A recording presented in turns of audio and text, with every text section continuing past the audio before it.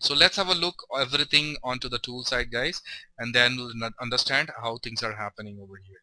Well, I have to take up my source table over here where the changes has been captured. Let me call it up my changes over here. This is my target table actually, and this is going to be my target table actually, and I'm going to have it a source table which is nothing but my existing data, or this was my source table, and actually this is my target table. So this is my target table, this is my target table with this data, and I just wanted to have a look on my source, which is nothing but added with the one extra record and some change in value, where the actual change has been happened onto the real value. Alright, so let me call it up my source over here. I have to import it my files, so I'm just going into the directory where I have created. As we know that, guys, the best practice says just create into the C directory two folders called inf_s and inf_tar. Place all your sources. If you have access of your source files, just move it to the inf_s, or just copy it and paste it into the inf_s. Where target flat files or XML files, just you need to keep it under inf_t. It will be easy to locate, and always it will be easy to understand where exactly they have been placed, and it will always be easy to fetch it. Well, I'm just going into this SCD type 1, and I'm just calling up this one where I have Boston, New Jersey, Dallas, New Jersey, New York, which is my source table now, because this is an updated table, so I need to take up this updated table over here, and I need to check it. Everything looks fine over here, and I can see here there is an option import field name from this. I just missed it, so that I'm getting a perfect perfect table result. Well, this is nothing but my source, where my target is going to be my Bangalore one, basically previous data. Let me call it up this data, and you could see this is updated record. Basically Dan was not there, and New Jersey has been updated over here. Well, my source has been taken up here, and I have to take up my target table now. Target import from, and I can go and I can import it my target table, which is nothing but EMP with Bangalore and with no data record over here for the Dan. Well, this is what I'm going to carry it out and rename it EMP_, because this is going to be a target, so I'm just calling it update strategy transformation UST, emp.ust, and that will be the name of my flat file over here. So in this flat file, I just wanted to add one more port called over here called my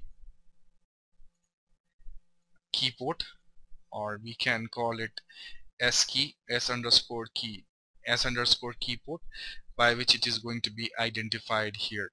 Well, now I'm going to apply it and OK. And this key port, I just wanted to make it a value called it says precision 10, but I don't want a 10. It should be 4 here. Maximum of 4 characters need to be applied. So let's do repository save, so that source and target table will be saved. Now it's time to come into the mapping, where I have to create mapping, create, and mp_, as we are going SCD type 1, so SCD type 1 with EMP table. So let's call up this thing, and SCD type 1 will be called up by using your update strategy transformation. So here is my EMP SCD table. When I'm taking it this source, I can see my source qualifier is also coming. So let's take up this source qualifier here, and I can see like it's down here, and I have the data record. Just wanted to preview it from there. And New Jersey, Boston, Dallas, this is updated record what we have it over here, and I just wanted to see the Dan data. Alright, so it's there already. So now it's time to take up my target table, and from the target actually I'm going to take up my UST emp.ust, and I just wanted to show you the data over here, and data over here will be my nothing but this record. Alright, so this is my record over here. So let's close it up because nothing has been changed over here. I need those data which is changed need to be updated as soon as possible. So how things are going to be done, remember the mapping. We will have update strategy transformation and sequence generator transformation. So both transformation need to be created. Say transformation, from the transformation menu create, and we want first of all update strategy. So update strategy, and it's going to be update strategy transformation UST underscore EMP underscore SCD1. Well, that is the name of this transformation, and into this transformation what we are going to do is we are going to take up all the ports which I am going to take up as a pass-through, and the whole port is going to be taken up here as a pass-through. So I'm going to do what is I'm going to say auto link, and auto link is going to be from source qualifier to the USC SCD. So I'm going to say apply and say okay. Well, this is going to be happen onto this position. So let's one more time, like I just need to be auto link to this one.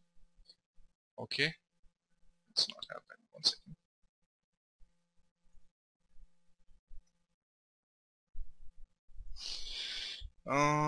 Basically it has to be source qualifier and some source qualifier to this one, right?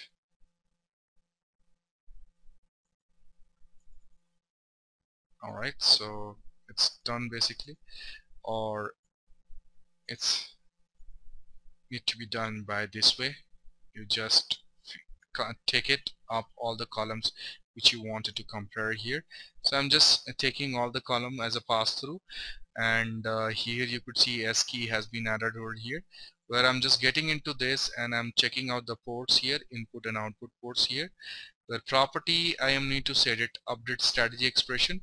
Remember that 0 is used for my case where I'm going to show my updates for the updates are going to be like 0 is going to be considered as insert, which is a default. By default you will see 0 as a insert if new records are coming, update as a insert, but we want update as a update.